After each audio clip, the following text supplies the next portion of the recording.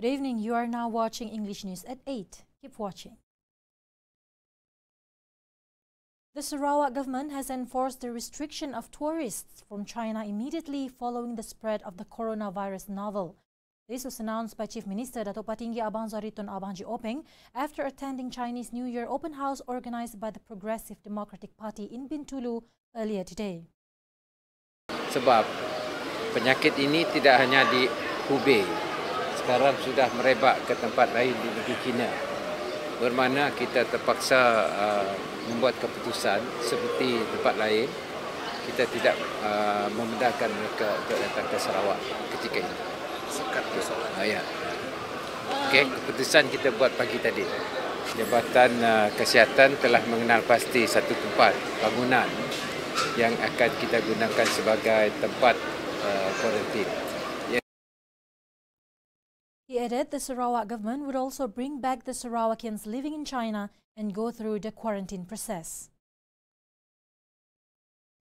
Only 33 billion ringgit out of 660 billion ringgit oil revenue mined by Petronas was returned to Sarawak. Assistant Minister in the Chief Minister's Department, Datuk Sharifah Hasidah Said Aman Ghazali said, if Sarawak were to have a hand in its own oil and gas resource since then, it would have been in a better economic position now to attain a high-income economy and develop the state by the year 2030.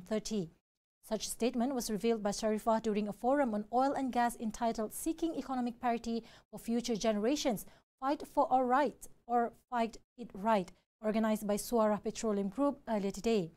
She added the oil and gas industry in Sarawak now may only have another 15 to 20 years to go before it is overtaken and replaced by renewable energy. The General Operations Force GOF in Cebu rescued 30 various species of protected birds worth about 24,000 ringgit from a plantation at 2-kilometer Jalan Tua off Jalan Nibong, Kanawit. According to Deputy Commanding Officer Fidel Nyambung, GOF personnel stormed into the house at about 4 p.m. yesterday afternoon after receiving a tip-off from the villagers. Various colorful protected birds have been found, all caged up and identified accordingly. He added an Indonesian national who claimed to be the owner of the birds have also been detained for illegal possession of the birds after he failed to produce any of the necessary permits to keep them. And that concludes the English news for today. I'm Shira Abamanso for TV Sarawak. Thank you for watching.